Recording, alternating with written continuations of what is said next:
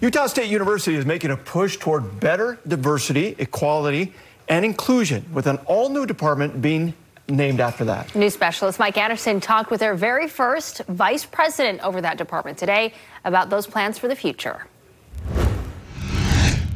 Yeah, Ashley, and how those plans will move forward here at Utah State is still yet to be determined. Dr. Jane Irungu, I want to make sure I say that right, has held similar jobs at other universities, but how that program is shaped here, students and staff will all have a part in making sure it's unique to this school.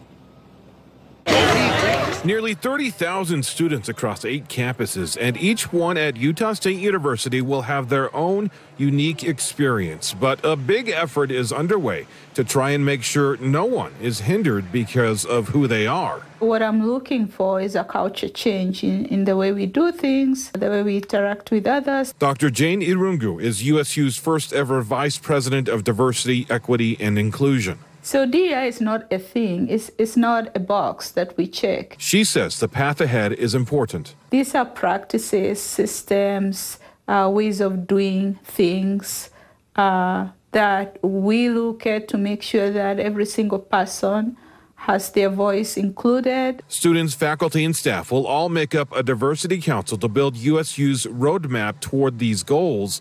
Dr. Irungu says these efforts are not political. They'll need everyone's help in making a culture change here. It should not be controversial to treat people fairly. It should not be controversial to have equitable practices. But we can't forget where we've been and how far we've come. Has to be contextualized within the history of America, the history of the civil rights, the history of discrimination of some groups. She says none of those things should get in the way of who we can become. Your past experiences should not dictate your future. It really should be an opportunity for a better future.